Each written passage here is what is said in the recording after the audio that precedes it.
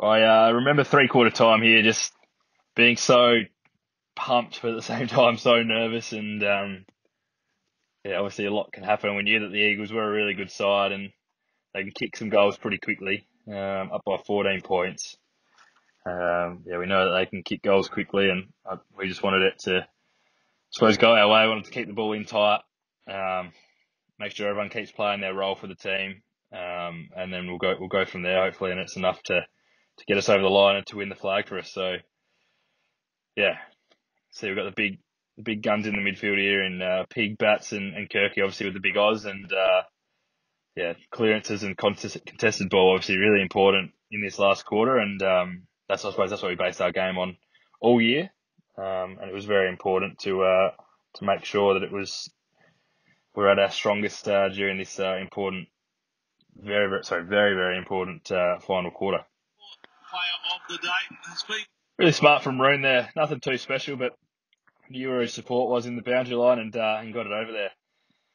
Absolutely pumped to win the flag with Roon. Me and him have played lots of football together throughout Sturt under 18s and lots of reserves footy as well. So for us to win the flag, for me to win the flag with someone like Ron was very special, and he was a massive part of our side as we won this premiership, and obviously the 2017 side as well, which I don't enjoy as much. But yeah. Second term when his classy ball got him through. Kick it! Have a look at that! Didn't mark it though. Man in front. He he has played it. So I was talking about earlier about what Lockie McGree can do, unfortunately. He's a short fella, but he can jump through the roof, and no doubt Brodie had a fair piece of that. But yeah, credit when credit's due. That's some sort of mark, regardless of the decision, I suppose, from the umpire. Not sure if Jonah could have done much more either, unfortunately. But yeah, obviously he goes back, and I think he slots this. So yeah, we're still a little bit nervous now, only up by the 8 points. Yeah, some sort of mark from the little fella. What an incredible goal! It's been paid. He took the fly of the year. IGA hanger. Yeah, the replay shows they probably both had it, which probably means man in front. But I suppose the decision's been made that he's taken the mark, and yeah, a big moment for them in regards to getting it back to 8 points. And I'm guessing that's another one of Brodie's courageous contests going back with the flight to win us the game. Obviously wasn't rewarded on that occasion, but we really appreciated his courage throughout the whole game and the season, obviously. Shredder has given him an absolute back there. Good pressure though from Honey. That's obviously, talk about momentum and things. Forward half tackles are massive. And that was a big one right there to get us a repeat stoppage and get the ball going our way. Up, Redden. Somehow Evo's sort of got that on target. Not many guys can do that. I know he missed eventually, but he just always seems to have a knack of he just knows where the goals are. And that was, like I said, although he didn't score, that was no exception there. Really good from Roon here, and that is experience personified there from Scotty, just taking the ball out, knowing where the boundary is, and letting us reset again. Obviously, when you're up in these sort of games, you want to take time off the clock, make sure you're set, and you've got good, strong structures both in front and behind the ball in these situations. And yeah, Scotty knows by getting the ball out of bounds, we can reset here. I think there's a blood rule here as well. Oh, shred cat. Oh, wow. That's a big call. Obviously below the knees to Greeny, I think. Obviously I can't read the umpire's mind, but I reckon he might have missed one just before when Shredder's obviously tackled Raymond and he's blatantly dropped it. And yeah, good that we get the set shot. And if there's one bloke you want to have a set shot, I reckon it's Greeny. Ever since I was at Sturt, he just always seemed to be out there just banging home setties from around this region. He was a really reliable shot on goal. I think the value of Beauty's contest just before against two blokes was absolutely massive. Obviously keeping the ball in the area. I think the Eagles, they prided themselves on taking intercept marks and really building their game up from intercept marks in the back half. And with Beauty up there, good luck marking too many to the Eagles defenders, I guess. And yeah, Beauty was massive for us. Obviously he started out as a centre half back, and probably one of the best centre half backs in the comp, and then to move forward, and then he's probably become one of the best was probably one of the best key forwards in the comp, him and Brett Eddy, during this era of probably 3 or 4 years. So yeah, big contest there from the bad man. The Blues are out by 50. Boy, Cambo, you'll be guilty. I think he copped a couple of weeks for that, but yeah, he's been reported. I remember we were at the brewery a couple of days after, and all the news was coming through about the tribunal, and it was just so funny. He could not care less. The great man. Object there. Wins the tap. Lienert wrapped up in a tackle there. One key. The crowd was yelling ball there. I was thinking, surely not. Surely that's not holding the ball. And it wasn't, so all good. Fantastic for the Eagles. This is a big moment right here. Bang! Look at that. He's down. From the captain, that is just absolutely team lifting stuff. That some sort of moment there from the captain to run through arguably their best player in Boyd. Obviously, he has a moment coming up in the next few minutes that is absolutely amazing. But yeah, that was a big team lifting moment, and yeah, great captain's act from Zane. Once again, smart play there from Bros, one of the more experienced guys, just getting it out of bounds. Aiden as well, getting the handball close to the boundary line so we can reset.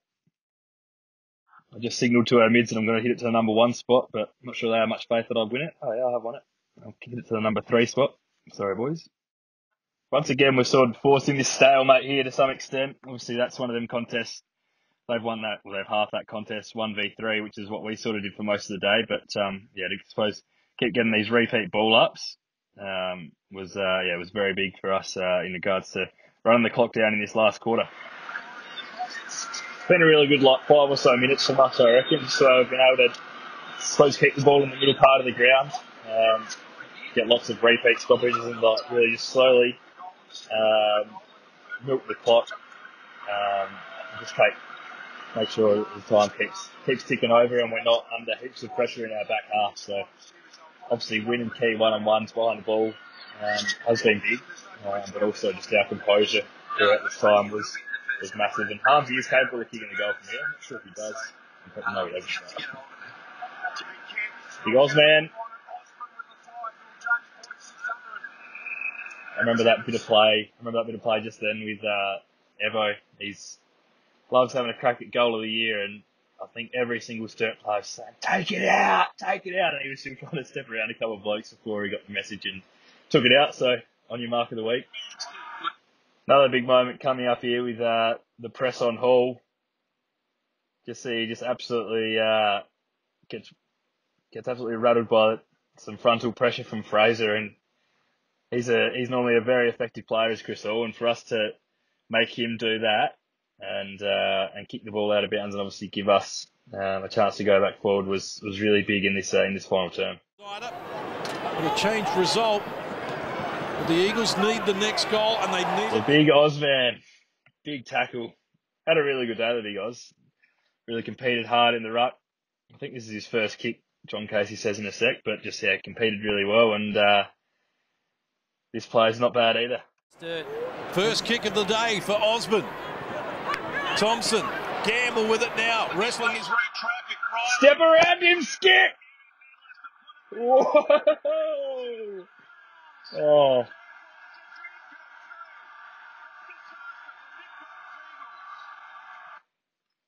That is an incredible moment for Kirky to kick the goal there.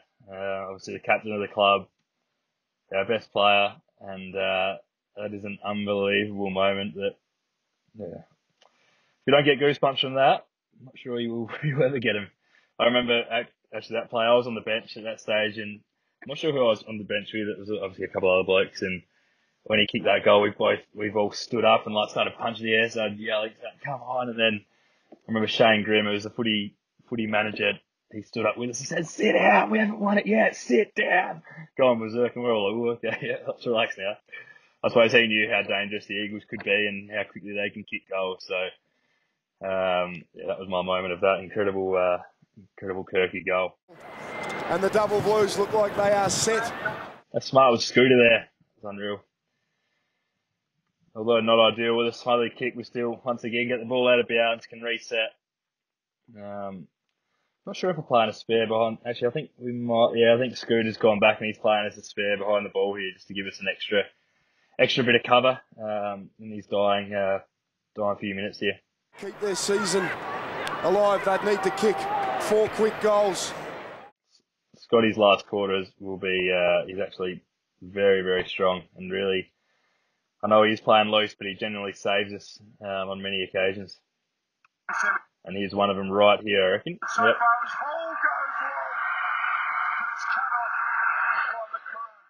Door open here. Candy from Pagey there. And Big Dog, does he get done? No. Could save into a bit of trouble, but another ball up. Once again, another smart kick from Scott, keeping that ball close to the boundary. Obviously, teams are more dangerous and they can score from the middle part of the ground. So getting the ball wide, getting stoppages is all we really wanted to do here. We had a few blokes that are really good at it. That's a very soft free kick against Dabbersby. Scotty McMahon again here. It's bang. Very strong, very reliable. Now, if this next play doesn't give you goosebumps, then I'm not sure what will. This is, with Kirky's goal, these are my 2 favourite moments in the grand final. Just unbelievable scenes of what is about to happen here. Contributor he has been to himself and now driving out of the defensive 50, looking for Lienert. Couldn't complete the mark. Palms got a piece of it. Kirkwood again, disposal number 20. It's really smart from Evo there. Honey reluctantly handballs and Shepherds.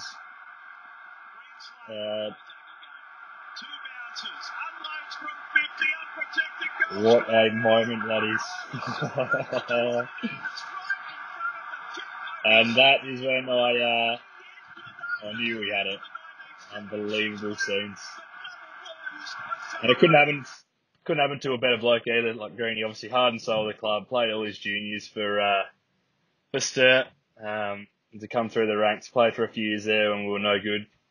And for him to run and take a couple bounces and key a goal, like I said, that and Kirky's goal are my 2 favourite moments of the grand final. I remember I was obviously involved in the play a little bit earlier, and I remember running behind and just screaming at the top, "Let's go, go!"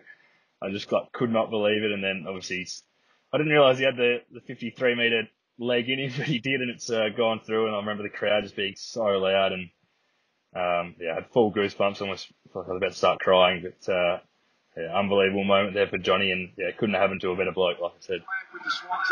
Scotty McMahon again. What a I know I keep saying it, but he was massive for us in the last quarter of the general. Really, really important. Greeny, bang. Taken down into a tackle. He's going to get a free kick here. And guess who it is? It's that little man who's already kicked. Beauty more interested in getting stuck into Von Berta than picking up the footy. Don't mind it. Very good opening term, Soda. Set the pattern for Sturt. Tackle count. This is just obviously a massive moment for us here, and once again, Greeny taking his time, making sure we get really well set up behind the ball. I don't think this one goes in, but he certainly had some sort of day. Did John? It wasn't far off. It was not far off. I think that would have given him 5 for the day. That would have been. That could have helped him snare the Odie off Squid, but not to be. Guy Page measures the pass, and the mark's been taken by Jarrod Lienert. Nice composure there from Page to lower the eyes and hit me up in standing all on my own, which was very good. I think I remember just this moment here, just taking it all in, and just once again just in disbelief that it looked very likely I was going to be a premiership player for Sturt, and that we were going to achieve something really special as a group. And I suppose I hit it pretty well. I suppose this celebration as well was a little bit. I regret it a little bit to some extent. I think I just got a bit excited and started running. I didn't actually realise what I was doing until Brody said to me after the game, he said, "What were you doing, mate? Charging away from me. What's going on?" I was trying to get around you. I'm like, "Oh, sorry, mate." The moment sort of got the better of me, I guess, and just started sprinting. But we're definitely obviously home now, and this is where we really started to enjoy it. The fact that we were going to win, and unbelievable scenes. The crowd's obviously gone berserk at this stage. and we're all just in a little bit of disbelief to some extent, I guess. But at the same time, we had a lot of belief at the same time that we were going to be the best side and we're going to be able to grind them down like we have here in this last quarter. I think as these moments were sort of closing down, we obviously just wanted to get our setups right, make sure we finished the game strongly the way that we should have. To be really strong and really fight it out right to the end, but at the same time, we're just really celebrating and on the inside, obviously, and enjoying every moment of enjoying every moment of it because we obviously hadn't enjoyed much success for a long time, and coming from 8th the year before and all of that, the way that we sort of got on a roll and then won this premiership for the Sturt community was something that was absolutely massive, and we're extremely proud to be a part of it. Has been in everything. And very good contributors. Angus Paulie being a little bit dirty there right to the end, obviously a bit frustrated with things. I suppose for Pagey to finish with the ball in his hands was unbelievable. Obviously a great bloke and had a really good day for us, and I suppose the feelings right now are just absolute joy. I remember the first person I saw was Fraser. Then obviously ran to the big group of lads there, and I suppose at this stage I just remember just Fraser's face up right in front of me, just yelling as loud as he could, which was amazing, obviously, and just incredible feelings right now, just like we've done it sort of thing, and I suppose it meant so much to so many people, especially the guys that had played all their junior footy for the club. Obviously, we're a part of the club during stages where it wasn't going so flash throughout the probably the early stages of the decade.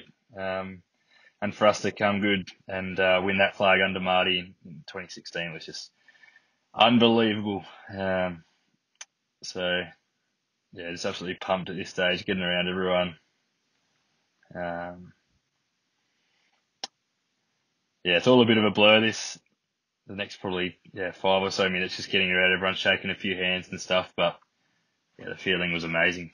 Obviously, to be a part of a Sturt premiership, a club that I've obviously supported my whole life and meant so much to me and so many of the boys, and for the day to go as planned was just something that we couldn't have dreamed of.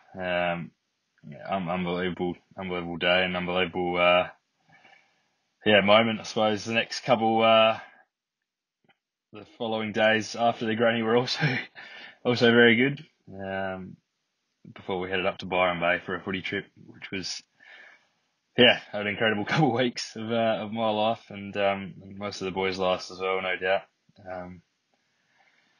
That wraps it up. I reckon I'm a little bit exhausted, to be honest. That was once again a bit of an emotional roller coaster, but once again just very, very fun. Very fun to recount that incredible day in the history of the Sturt Footy Club, and it was very special to be a part of it. A day I'll certainly never ever forget.